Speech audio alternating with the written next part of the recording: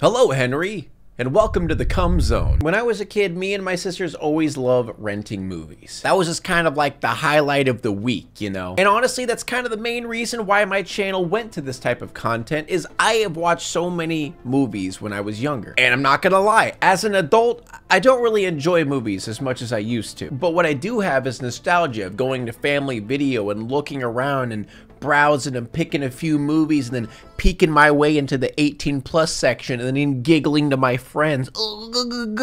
I saw boobies. And one of those movies that I watched was Zathura. And I feel like Zathura is one of those movies that you kind of just forgot about for a long time until someone, you know, a handsome YouTuber, decided to tell you about it. And I feel like this movie gets a really bad rap. And it kind of makes sense because if you've seen the movie or know about the movie, it is basically the exact same plot line as Jumanji, except in space. And it really did not do well with the budget of 65 million and only making 65.1 million. I mean, I guess you could say they went positive at least, but I feel like this movie is kind of on par with Jumanji, but you know, no one can really compare to the original Jumanji. No, I'm not talking about the new Jumanji. I'm talking about the original Jumanji. And obviously, one of the main reasons the original Jumanji is better than Zathura is Robin Williams, of course. But let me start off by saying this, something that you might not know. This is in fact not a knockoff of Jumanji, because it was written by the same author, Chris von Allsburg, known not just for Jumanji and not just for Zathura, but also The Polar Express, which makes so much more sense about that movie. Because let's be real, Jumanji, Zathura, and Polar Express are all kind of fever dreams. But obviously, moviegoers are not gonna look at Zathura and be like, oh, that was written by the same author. No, no one looks at the author, no one looks who wrote it. They just see, oh, this movie has the same premise as Jumanji, but in space. So they just assume it's a knockoff. And sure, the movie is the same when it comes to board game that does crazy, wacky things. But the story is just completely different, because this movie isn't necessarily about the board game itself, but about the bond between brothers. And not to mention, Dax Shepard and Kristen Stewart were in this movie. But the reason I made this is I kind of wanted to bring light to this movie. Not many people know about this movie, and a lot of people just assumed off the bat that it's some cheap knockoff. And I'm here to tell you today, it ain't a cheap knockoff. I mean, it's not as good as Jumanji, but it's still a pretty good movie, all right? But before we watch this movie, right now I'm just trying to figure out what my password is to my YouTube channel, and I can't for the life of me remember it. Are you tired of forgetting your password? Who the hell? Well, let me tell you about a great new product. Oh no. It's the ad narrator. Now, me personally, I have forgotten my password to things all the time. But there is this amazing new thing called NordPass. How are you controlling my computer? Why don't you stop losing track of what your passwords are and have them all in one fortified location so you never have to worry again? Get off my computer! Not to mention the best feature of all, NordPass automatically fills in your password for you so you don't even need to do it yourself. Just get off my computer. Well, maybe if you remembered your password, we wouldn't be having this problem. How does that make any sense? So make sure to go to nordpass.com/BionicPIG and use code BionicPIG to get 50% off of 1 year of NordPass Premium. Code BionicPIG? But that's my name. Well, of course it is your name. I am you. So go to nordpass.com/BionicPIG or use code BionicPIG for 50% off your first year at NordPass. The movie starts out with a father and son playing catch. Then Dad says it's Danny's turn. Ugh, what a loser. He can't even catch a ball and he's 6. Can he get it? Can he get it? Dodgers win! You're such a dick! So yeah, Walter's kind of a dick. Like, honestly, I would understand Walter's actions if Danny kind of gave him back. If Danny was also kind of an asshole back to Walter. But no, it's very one-sided. So Walter talks to his dad about how cringe it is that his dad has to work to make a living and how life would be easier without Danny. Oh, what a nice kid. So then we meet Kristen Stewart's character, who's the classic whiny teenage girl who doesn't want to get out of bed and has a date tonight. So their dad ends up having to go to work, and holy shit, is he playing Jack? Kid's got some good taste in games. Oh, Walter's just gonna be an asshole again and shut off the game. And then he ends up putting on SportsCenter because, you know, It's pretty fucking cool. He's a cool kid. So Danny tries to play catch with Walter just because he wants to have fun, and then he accidentally hits him in the face with the ball, and that proceeds Walter to chase him down. Then he ends up trapping Danny in the basement. Oh boy. What a good kid. And this is where the game begins. In the basement, Danny stumbles upon Zathura, the board game. And obviously Walter, being the cool kid that he is, he thinks board games are cringe, bro. Yeah, I'm fourth grade. I'm too cool for that. I mean, like, until a meteor shower comes down and destroys their entire house, and then they end up in space. What? Walter, check this out.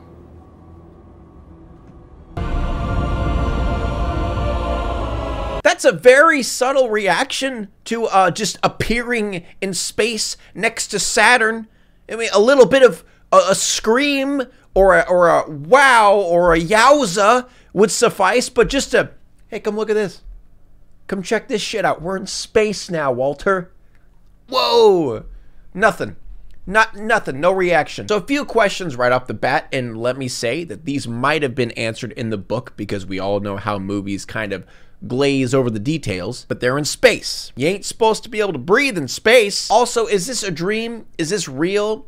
Is there like a giant crater where their house used to be? Like, it would be kind of cool if they added an element of going back to Earth and just seeing a giant crater and people freaking out, like, where did the house go, you know? That's one thing that Jumanji did way better than this. They brought a real world element to it. They saw it on the news. There's stampedes of animals around the town. Everyone's reacting to it. But in this world, it's just the kids, and that's it. But moving on, somehow their sister didn't wake up during the meteor shower. How is this possible?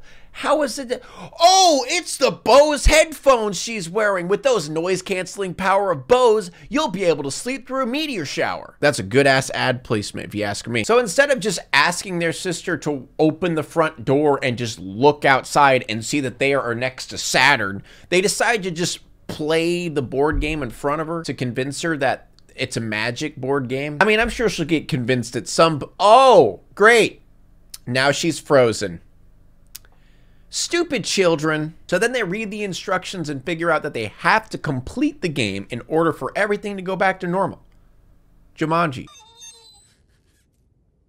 That's your robot? Be a juice box, biatch. Don't do that. Why not? It's my robot. You might make it mad. One thing that I find funny, but also I kind of like at the same time, is the fact that they are in space, playing some magical game that could potentially kill them at any second, yet their basic sibling arguments are just acting like everything's normal. I mean, they're not going to be even a little bit concerned about the sentient robot. I mean, regardless of the size. Oh, now it's big. So since Walter pulled the card, the robot is after Walter, so he yells at Danny to do his turn. And instead of Danny taking his turn, he just watches the robot try to kill his brother for a solid 5 minutes.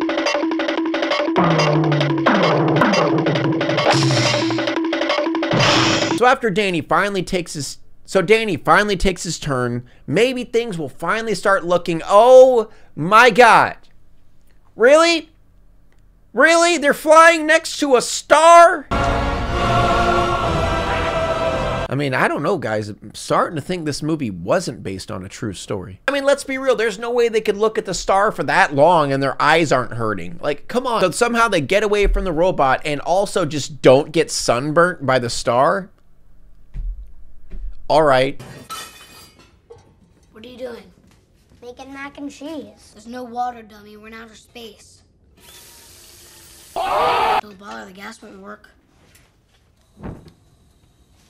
I also really like this part right here, how self-aware the writing is. At least implying that these children are smart enough to realize that this ain't normal for the house to be working while they're in space. Because this house ain't following any laws of physics whatsoever. So now they get visited by space pirate lizards called Zorgon. You are visited by Zorgons.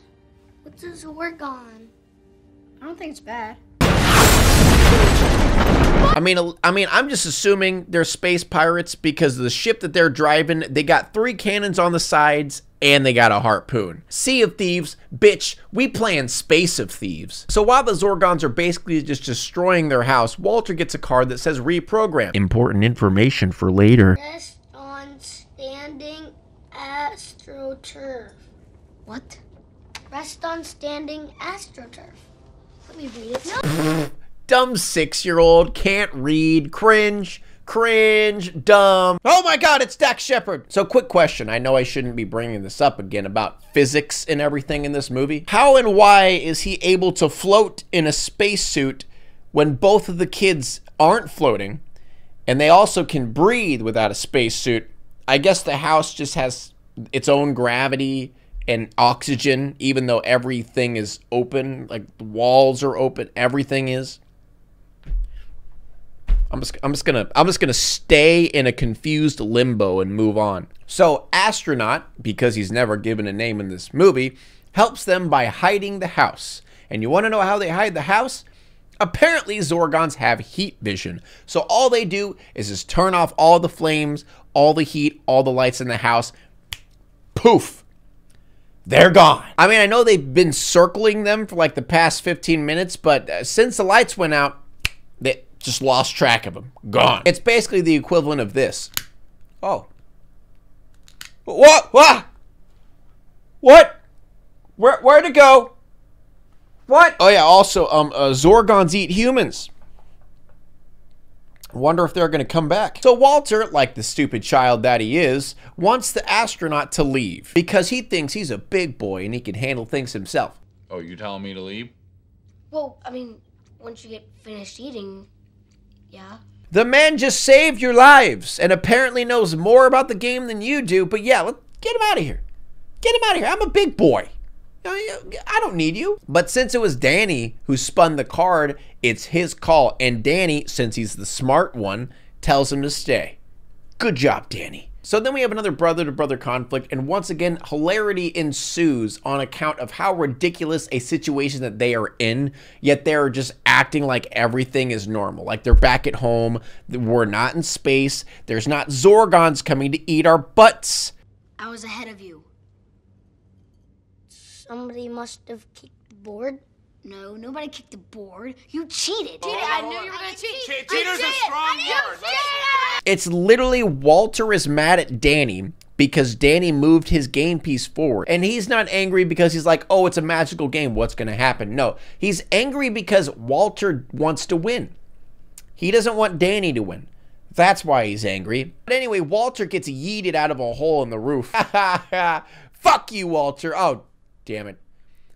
He got saved. So their sister is finally unfrozen and she is just completely fine with everything that's going on. She's not going to question why she was frozen. She's not going to question why everything in the room is wet and cold. She just says, hey, I'm cold, and then turns up the heat. Uh-oh, what alien creature is attracted to heat?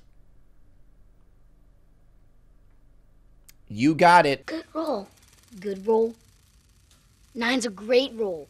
I meant great. Star. Make a wish as it passes. That's gotta be the best card in the whole game. I hope you win. I don't care who wins. It's because you never win at anything, Danny. How is it not your fault? This is all your fault. Everything's your fault. It's your fault Mom and Dad got divorced. Hey! Jesus, the more I watch this movie, the more I hate Walter. Your house is in space. There's man-eating aliens coming for you. And you are more focused on winning than anything else. Then you get mad at your brother for saying good job, and then you tell him that he is the reason his parents got divorced. Bro, what do you want? What a good brother. So anyway, since Walter got the best spin in the game, he got a golden card. And the golden card gives him one wish. Now I know what you all are thinking. He'll wish everything back to normal. Or maybe he just wishes that he wins the game. And even the astronaut is thinking that Walter is going to wish Danny was never born. So he's trying to get him to not wish that. But guess what? He don't wish for any of that. He wished for an autographed football from Brett Favre. Oh boy, I'm about to smack a fictional child. I'm gonna do it. I'm gonna smack a fictional child, I swear to God. So the astronaut tells them that he actually played Zathura once. And he actually wished his brother was never born, and that is why he is stuck in the limbo of Zathura. I played it with my own brother 15 years ago. I made my wish. What'd you wish for? I wish that my brother had never been born. I mean, not gonna lie, wishing for your brother to have never been born, that's kind of cringe.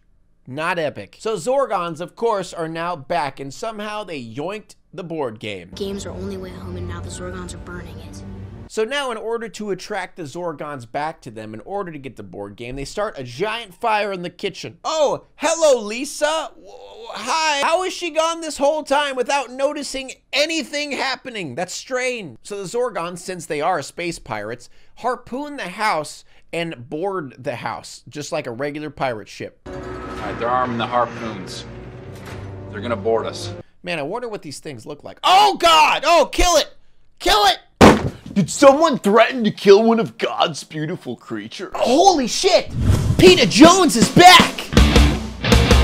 His name is Peter. He wears a red shirt. He goes to parties. He's really cool. And he can do a drum solo. Go!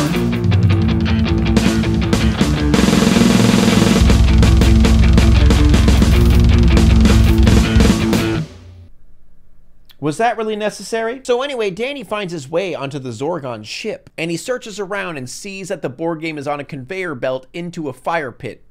The reason that they have that? I don't know. But thank God he manages to grab the board game, get back without attracting any attention.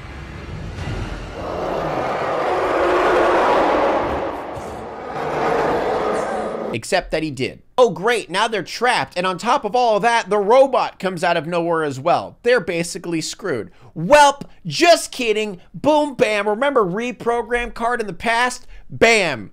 Robot now is friendly. So the robot, since he's friendly, saves the day, destroys all the Zorgons, bam. Now comes the end of the movie, which is quite interesting, and I kind of like it. So Walter miraculously gets another wish card, and for his wish, he doesn't wish for something for himself, he wishes for the astronaut's brother back.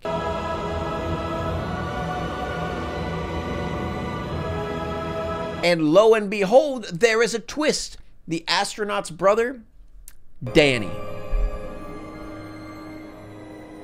And this isn't explained in the movie, again, probably explained in the book, but the astronaut was actually Walter. I'm not sure if it's like an alternate universe thing or the multiverse theory where he was in the future and then he traveled to the past of a different multiverse just to stop himself from wishing away his brother. But I guess multiverse theory wouldn't work because he he goes into Walter. Like he sucks, like Walter sucks him in, Danny sucks the other Danny in, and now they're one. It's confusing, okay? But just because it's confusing does not mean I don't like it. So now we are at the end of the game. There are hundreds of Zorgons blowing up their house, and Danny finally wins the game. It's sucked through a giant black hole and time travel back to the time right before Danny's about to push the button on the board game to begin. The brothers finally realize, hey, Walter, stop being an asshole. And then Walter's like, okay, fine. I won't. And they live happily ever after. So all in all, I feel like this movie's decent. I personally feel like it could have been a nice gem that people would enjoy. But the big problem is it was just overshadowed by Jumanji, because Jumanji is a better movie, and it kind of looked like it was ripping off Jumanji even though it was written by the same author. Because let's be real, this movie ain't gonna be comparing to Robin Williams. But still, I do think this is a great family movie. It kind of got a bad rap, and it should be appreciated a little bit more. Especially, I just want to mention this, the child actors, because I've seen plenty of child actors, and some are just atrocious. And both of these guys did just a great job. But thank you all for watching this video. If you enjoyed this video, please like, please subscribe, please share with your friend. Also, if you want more of me, please make sure to follow me on my Twitch channel. I have a regular streaming schedule now, and I kind of made it a schedule so I could stop sleeping until 4 in the afternoon. Make sure to follow me on other platforms, whatever. I don't really care. I mostly care about Twitch. And also, thank you so much to NordPass for sponsoring